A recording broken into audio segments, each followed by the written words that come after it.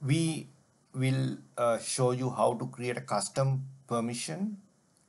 First, you have to go to custom permissions screen.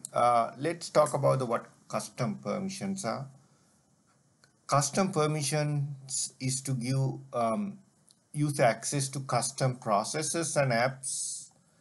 Um, so, for example, if you want to access to a permission to a button in a Visual Force page, you can do that.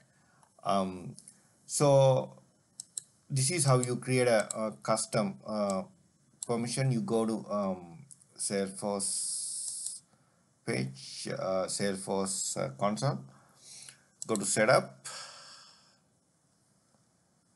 enter custom permissions in the quick find box.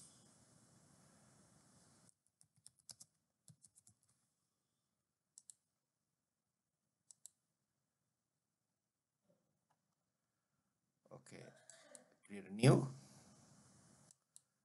Uh, I enter my custom permission. License required for, we just leave it. Description is optional. So those are the connected apps. So you have to select a connected app for which you provide the custom permission like this, and then click save here. So this is how you create a custom permission. You want to edit it, you click edit button. So this is required custom permissions. No custom permission are specified. Click edit here. These are the available one you want to assign to this custom permission. Right now I have none here. You can available custom permission for this custom permission. So that's how it works.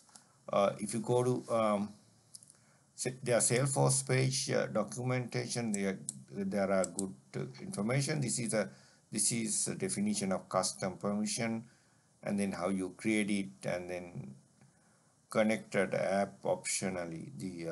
So this is for example. So yeah. Um, Add remove custom permissions. You have to go to quick sign box and then add a custom permission and edit and remove it. Yeah. Um, uh, if you go to custom permission detail page, you can delete it if you don't want the custom permission.